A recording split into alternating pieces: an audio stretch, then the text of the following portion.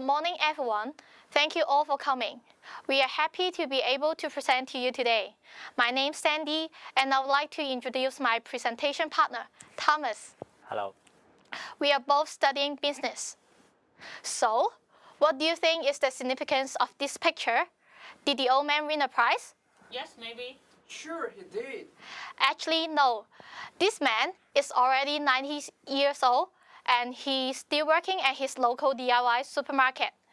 And this is a sample of how one UK company has solved the problem of how to find staff when there is a declining workforce.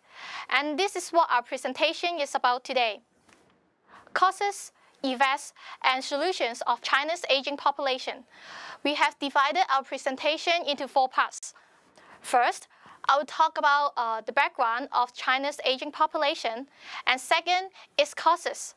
And then Thomas will briefly present the effects before looking at some solutions for the aging population. He will also give a brief conclusion, and we will be talking about for around 10 minutes, and we welcome any questions at the end.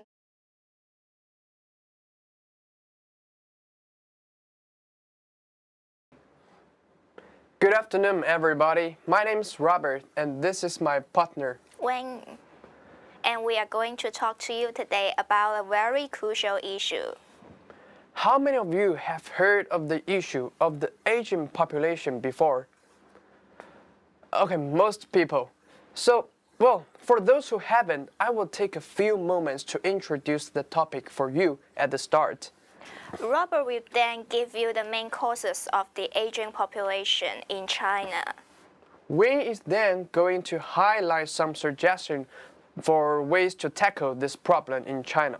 Finally, Wayne will summarize the key points from our talk, and we will have some time for questions at the end. Well, first of all, let's take a look at this picture.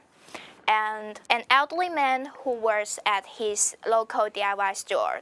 What do you think when you see this? It's bad that elderly people have to keep working to survive. Well, not necessarily. Maybe the old man just wants to work. Okay, so let's first take a look at the problem of the aging population in China.